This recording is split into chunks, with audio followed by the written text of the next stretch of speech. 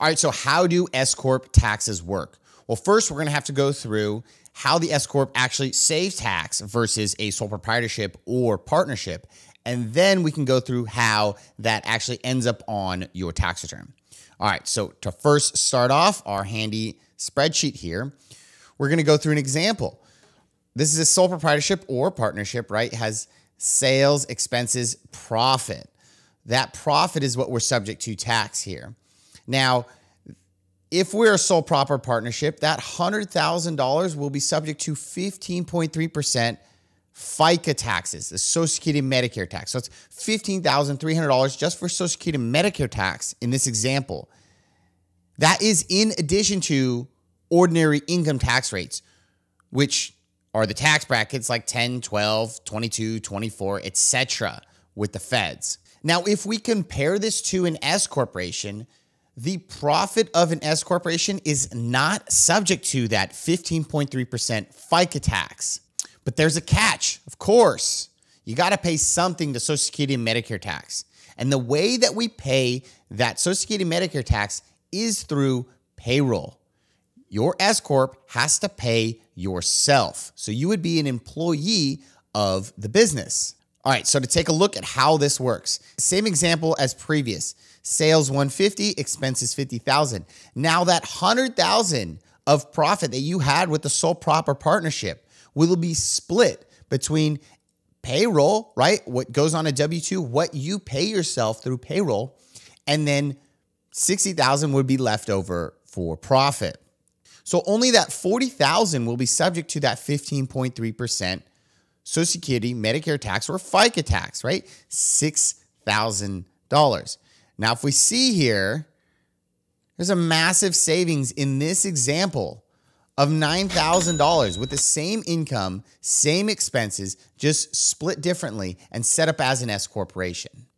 Now, there are additional factors to the S corporation that you have to consider in terms of costs to this S corp that I will go through later in the video. So be sure to stick around. That $9,000 is not as straightforward as it seems, but it is pretty close. All right, so we know that the S corp saves us on taxes and roughly how that works. Now, this is how it works in terms of the flow on a tax return.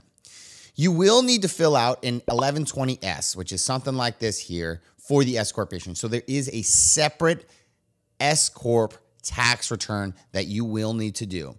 So just like our example, let's say easy numbers, this is just for illustration purposes, straightforward tax return.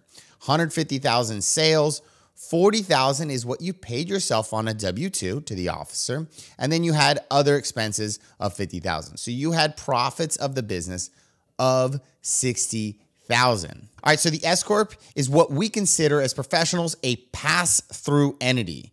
And the reason we say pass-through is because the tax passes through to your personal return. The S corp itself, at least with the feds, pays no tax. You pay the tax on your personal return.